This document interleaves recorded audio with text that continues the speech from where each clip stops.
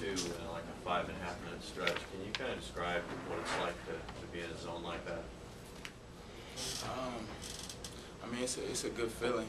I mean, just kind of get into a rhythm, and the goal seems bigger than what it really is. But I was just trying to make plays and trying to get us back into the game. And fortunately, my teammates got me the ball when I needed it, and unfortunately, I was able to make shots.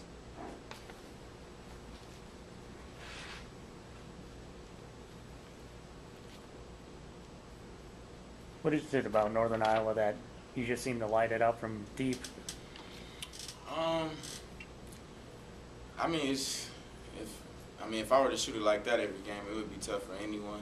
But I mean, it happened to be those guys this time. I mean, they were playing good defense. I was hitting tough shots, but I just got into a rhythm, and I'm really a rhythm guy. If I could get into a rhythm, I play better that way.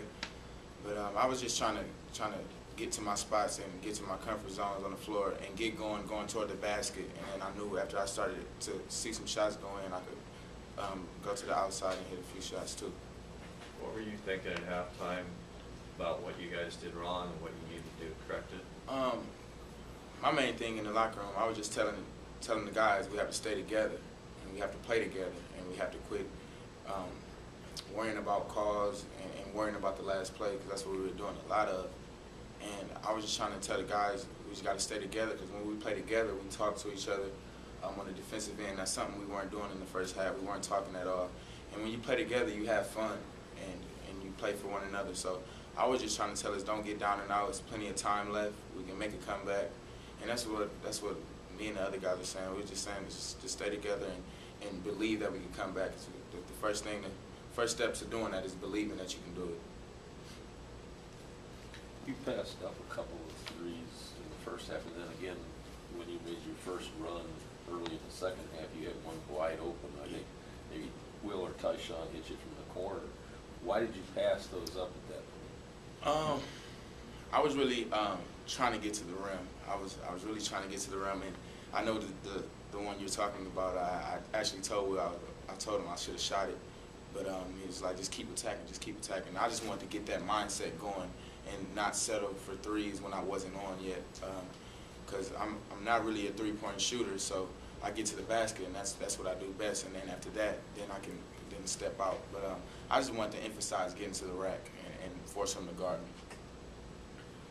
Do you have an explanation for what happened, just whole team-wise defensively in the first half? Yeah, it was communication. It was communication, and we let our offense dictate our defense, and that's what happens. I mean, we've done that a couple times. When we're not on, we let it carry over to the defensive end, and you're going to miss shots. You're not going to shoot the ball well from the field every game. But what you can do is play great defense. You can force the other team to have a lower field goal percentage, and we just let our offense dictate our defense. We weren't talking to each other, and it's so important to communicate when especially with as many shooters they have. They pick and pop, they screen, and it's just, you have to be able to talk, and we did that in the second half, and we were able to come back. But I mean, when you get yourself in such a hole, it's hard to get out of that, and they had confidence going, and we were playing an uphill battle from the get-go, so it was pretty tough. You guys there have not been a lot of times when you run into defensive lapses like that for such a long period of time, but it does happen. And obviously you know what the problem is. I'm just curious why though, and what's the mental block to not allowing that to happen? What kind of things occur that allow you to fall into that trap? Yeah, I mean, when you're playing, as you're playing, you don't really notice. I mean, it happens kind of fast, to be honest, and we talk about it, and it's just like it kind of spiraled. It kind of spiraled, and we just gotta be able to get ourselves out of that hole early, quicker. I mean, and we try to do it when we want to save ourselves embarrassment, and we got to do it. Okay, we got to address the problem. We got to fix it. I mean, we'll talk about it. We'll talk about it. Hey, we got to do this, and then we'll do it for 2 plays, and then the next play we won't, and then they'll hit a 3, and then we'll come down. We'll miss an easy one, and then we're still thinking about that. Then they come down, hit another 3, and it happens kind of fast. And that's why you see a lot of teams at halftime they come out and they're totally different.